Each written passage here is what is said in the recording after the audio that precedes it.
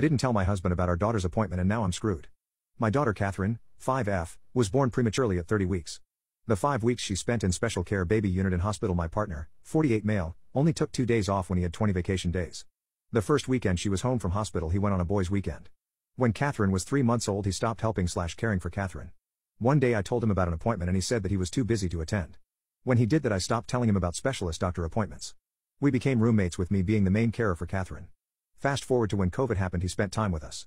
I honestly thought that he turned his attitude around. As soon as he was able he went to the office. Catherine sat in front of the door and cried. As the pandemic finished we started the journey on getting Catherine assessed for autism. Suddenly Catherine's quirks made sense.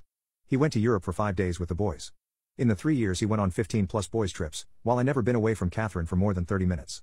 Just because he was always having fun with the boys on Saturday nights. Last year he started a new job and this year he started going on work trips. Now I will say that this really affected Catherine who is nonverbal, has delayed processing. She needs a structured routine. If the routine is messed with she will have a meltdown, which means she will hurt me by kicking/hitting me. The only thing that I asked him was that if he goes on a work trip please not to do a fun boys trip in the same month. He agreed. In March a series of appointments for my daughter's assessment started which he was invited to but he declined citing work duties.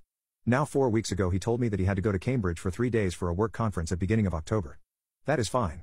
2 weeks after he told me that he is going to Scotland for a fun boys trip. Breaking our agreement. He tried to gaslight me saying that I approved of the trip but I didn't. Now Catherine had an ENT appointment last week, I didn't tell him. She was recommended for a sleep study. I didn't tell him. The sleep study will happen at home on the 30th October while she is on school holiday. I honestly feel that he is going back to his old behavior doing what he wants, when he wants and we are going back to being roommates. Tonight Catherine cried for her daddy while in bed. I tried calling him but his phone went to voicemail. She doesn't understand that daddy isn't coming up when she calls for him. Honestly I can't understand how he is able to go away on so many fun boys weekends when he goes away so much for work.